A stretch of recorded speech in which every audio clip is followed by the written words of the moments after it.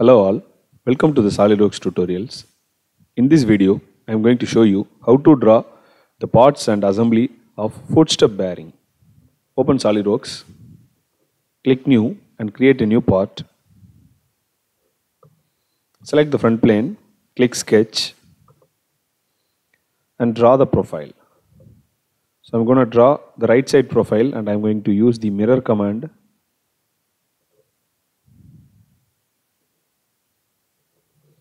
Go to Smart Dimensions. The overall height is given as 20 mm. The overall length is 240, so at the right side it is 120. The sliding distance is given as 2 mm. Now we can go to mirror entities. Entities to mirror. Select the three lines and mirror about the center line. Click OK. Now I can click this line and make this as construction line. So go to Features, click Extruded Bars. I'm going to extrude this with respect to mid plane and the extrude width is given as 160 mm. Next I am going to create the groove here. So select the surface, click Sketch and draw a rectangle. Go to Smart Dimension. The rectangle width is given as 115 and the rectangle is at a distance of 19 mm from the edge and it is located at the center. So this distance is half of the width, it is 115 by 2. Then the central gap is given as 12 mm. Okay. Now draw a construction line to create the mirror. Click this line and make this as construction line. Go to mirror entities. Entities to mirror, select the square box and mirror about the axis line. Go to Features, click Extruded Cut and cut this to a width of 2 mm. Next I am going to create the pocket. So select the surface, click Sketch, select the pocket and draw a pocket here. Go to Smart Dimensions. The overall length of the pocket is given as 22. So in between the centers it is 22 minus 16 and the diameter is 16, so the radius is 8 mm. This is at a distance of 38 mm from the top and the left edge is at a distance of 30 mm. Okay. Now we can go to linear sketch pattern. In the x-axis 2, similarly in the y-axis also 2. So entities to pattern, select the pocket and the gap is, so the overall is 240. Already we have provided 30 in the left side and another 30 in the right side and 6 mm as the length of the pocket. And in the y direction, flip the direction and in y the overall width is 160. So already we have provided 38 and another 38 for the bottom side. Click OK. Now go to Features, click Extruded Cut and choose Through All. So now we have created the pocket. Next I am going to draw the circular surface. So I am going to revolve this. So for that I am selecting the front plane, click Sketch and I am going to draw the profile. So I am starting from the inside.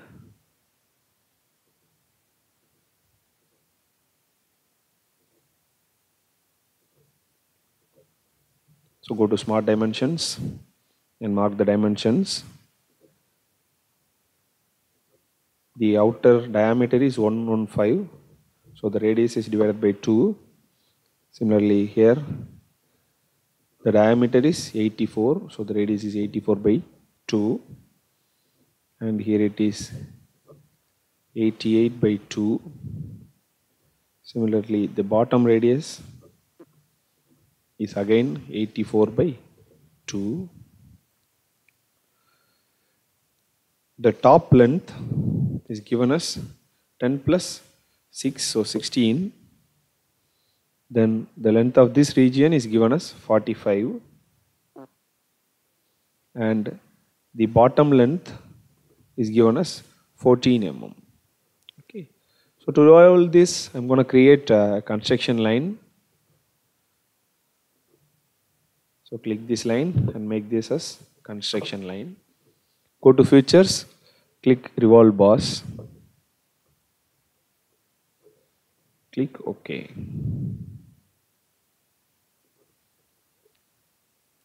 Next I am going to create the cut here. So select the top surface, click sketch, and draw a rectangle. Select the point, select the edge, and make this as coincident. Mark the dimensions. The width of the cut is 10 mm and the length is 3 mm. Okay. Go to features, click extruded cut,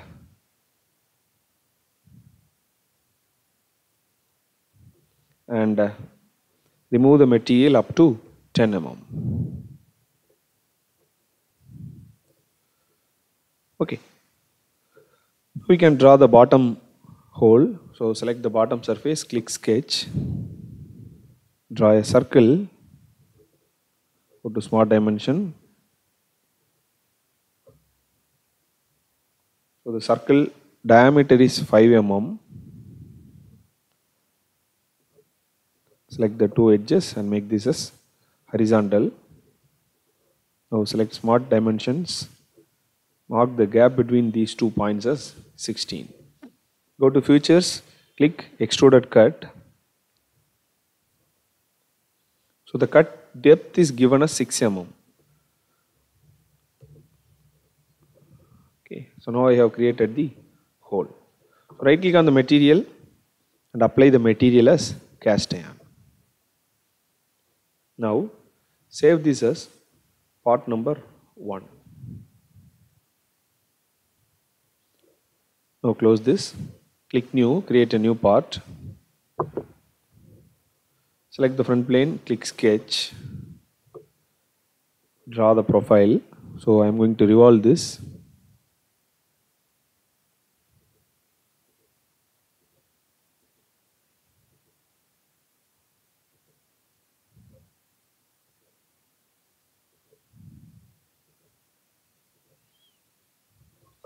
Go to smart dimension and mark the dimensions. The bottom diameter is 84, so the radius is 84 by 2. The top diameter is 95, so the radius is 95 by 2. Then the internal diameter is 80 by 2, that is 40. Then the diameter of this region is given.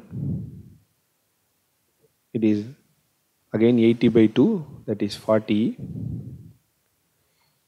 Now we can mark the internal diameter, that is 60 mm. So the radius is 30 mm. Okay. Now height wise, the height of this section is given as 12 mm. And the height of this region is given as 45 mm. The overall height, so before that I can click and drag this. Okay. Then go to smart dimension. The dimension of this region is given as 16. Similarly, the top height is given as 18. The internal height is given as 12 mm. So these two lines are collinear, so you can click Control, select these two lines and make this as collinear, and click Control, select the origin and select the point and make this as horizontal. Now it is fully constrained. Select a center line, go to Features, click Revolve Boss and revolve this. Now I am going to make a cut here, I mean a extrude here.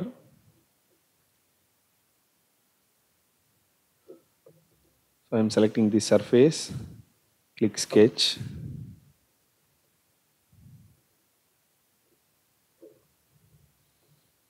So we don't need to create a sectional view, it is already visible.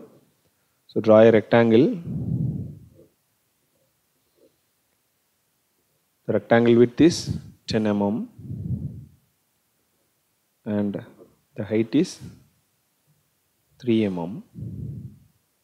So click Control, select the edge and the point and make it as coincidence. So go to Features, click Extruded Boss and extrude this to a width of 10 mm.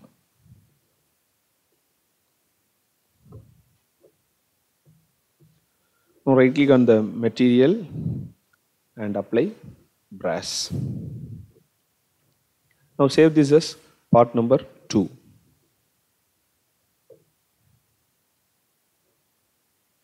So close this. Now click New, create a new part. Select the front plane, click Sketch and draw the profile of the disc.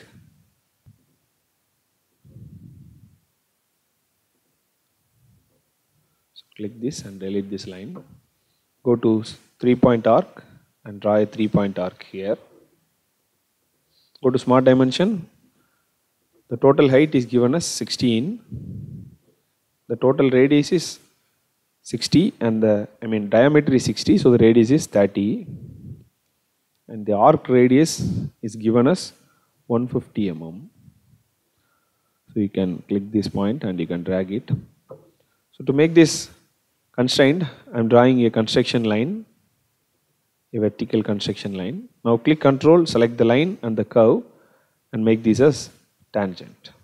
Now go to Features, click Revolve Boss and select the center line. Click OK.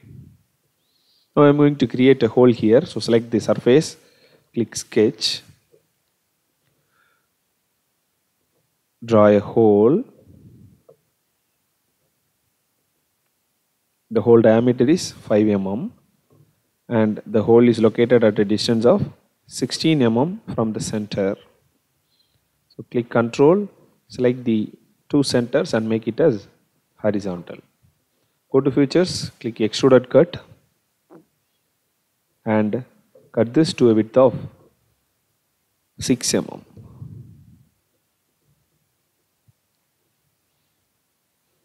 Now right click on the material and apply bronze. So there is no bronze here, so you can go for Edit Material. Go to Copper Alloys and choose bronze.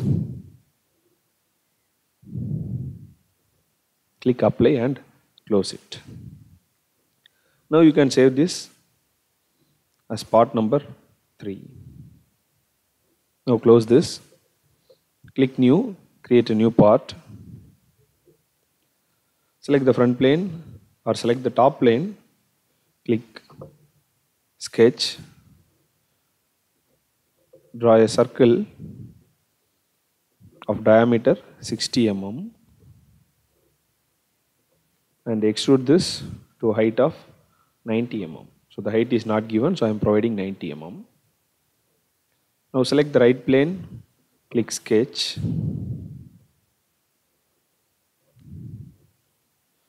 Draw a 3-point arc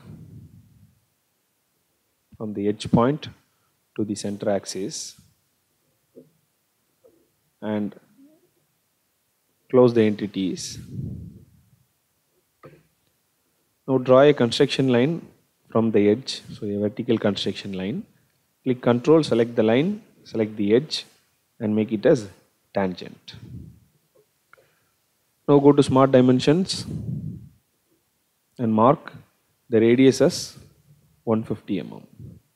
Go to features, click revolve bars, select the center, click OK. Now right click on the material and apply steel. Save this as part number 4.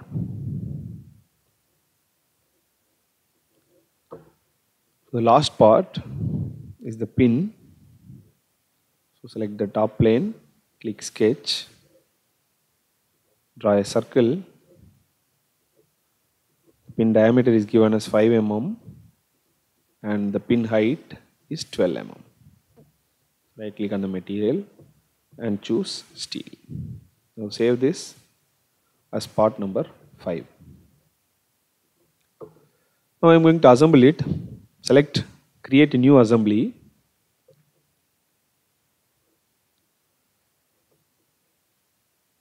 So I am starting from part number 1.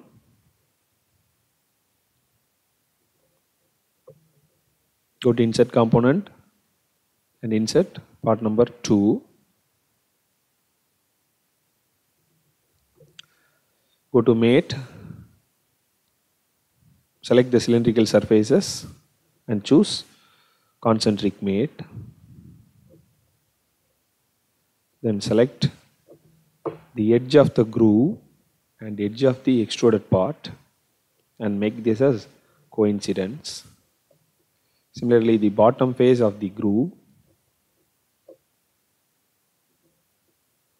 and the bottom face of the extruded part and make this as coincident. Now go to insert component and insert part number 3. Before that, we can assemble the pin. So you can insert the part number 5. Go to mate, select the 2 cylindrical surfaces, choose concentric mate. Then the bottom surface of the part 1 and the pin and make it as coincident. Now we can insert the third part.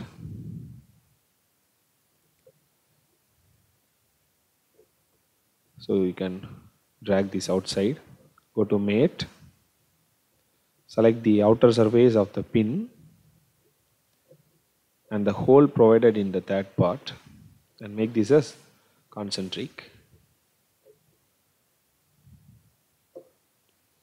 Now the bottom surface of the part 1 and the bottom surface of the part 3 and make it as coincident. So finally I am going to insert the shaft. So insert part number 4, that is shaft. Go to mate, select the 2 cylindrical surfaces. You can drag this. Now go to mate, select the top surface of the bush and the bottom surface of the shaft and make it as concentric mate.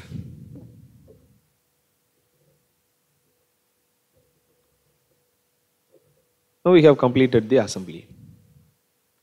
Thank you.